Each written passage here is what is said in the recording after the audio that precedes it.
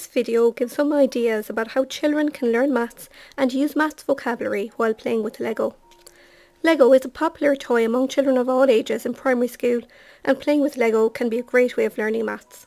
In this video you will see some activities that help children develop early mathematical skills like classifying, matching, comparing and ordering, skills typically developed in the infant classes. Then you will see some activities for exploring length and symmetry. I'm going to build a stable and I'm going to sort the bricks on colour.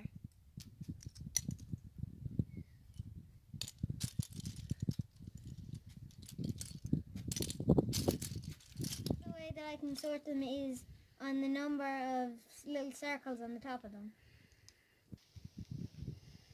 Why does this one not go in the group with these ones? Because it has one, like, these have 8 and this only has 4. Alright. Can this one go in here? Yep. Why? Because it has 8. And does it matter that it doesn't have the same colour? Nope. Why not? Because it's only the amount of circles on the top.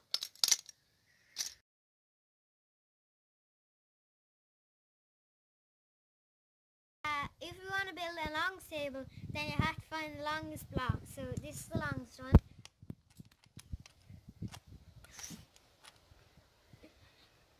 This is the next one.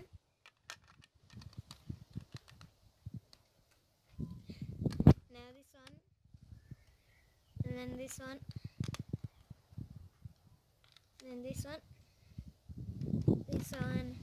And the last one is this little one. And what's the last one? The last one is just 1. And what do we call that? What do you mean? If this one is the longest, Oh, the shortest. this one is the Shortest. shortest. Very good. Now we will look at some activities suitable for older children.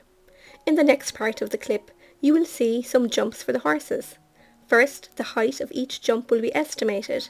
Katie is using the benchmark of the length of her fingernail to help her figure out the height of each fence. Then she will measure it using her ruler. 7 or 8 centimeters. This one is probably 10 or 11 centimeters. So now I'm going to measure with my finger, and then I'm going to measure with my ruler. Why are you going to measure with your finger? Because my finger's about a centimeter. Your fingernail is about a centimetre. Very good. It's 1, 2, 3, 4, 5, 6, 7 centimeters. Make a logo for our stables, and it has to be symmetrical, so we're going to check are any of these symmetrical. The last one.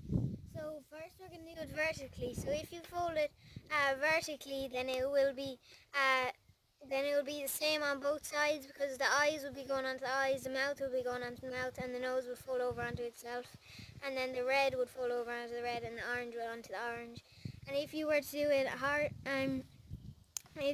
horizontally, it wouldn't, because the nose would be folding over onto the mouth, and the red would be folding over onto the orange, and then the eyes would be folding over onto the mouth. If you were to be doing it horizontally, diagonally, then it wouldn't be the same, because the red would be folding onto the orange, and then the eyes would be folding onto here on the mouth, and the nose wouldn't be folding onto itself either. So what would you say about both sides of the line there?